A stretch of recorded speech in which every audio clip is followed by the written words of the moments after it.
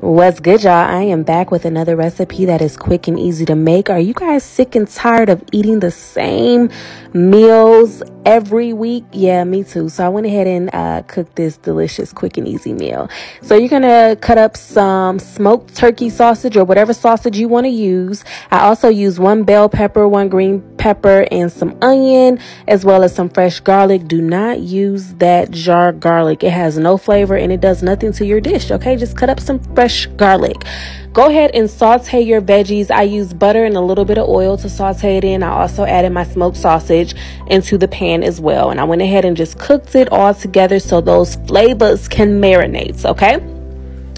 Once I did that, it was time to season the veggies and sausage. So this had a little bit of Cajun, New Orleans feel. The flavors was just hidden.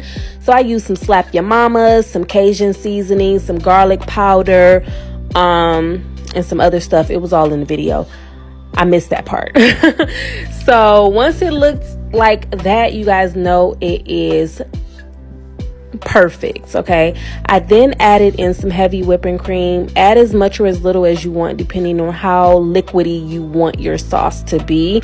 As it simmers, it gets thicker. I also added in some Parmesan cheese and some cheddar cheese, not too much because my kids are lactose, so just added in a little bit just for a little flavor. This was so creamy, so flavorful, and so delicious. It was a little bit spicy.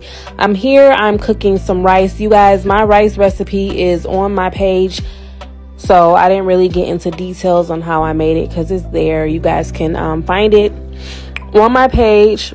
And then I decided, hey, I had some chicken in there. Let me go ahead and add that too. I think this will be super fire though if you added like some shrimp instead of chicken, but I wanted to get rid of this chicken breast. So I went ahead and seasoned the chicken breast, cooked that, and add that into the mix with the sauce and the sausage and stuff like that.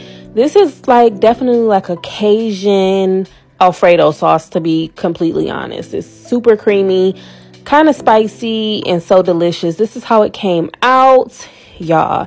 This is like a chicken Alfredo gumbo type of deal. I don't know, but it was super good. So easy to make, so cheap, y'all. 15 minutes, y'all got a whole gourmet meal. Y'all have to make this. So bomb. Y'all know it's bomb because I made it. Quit playing.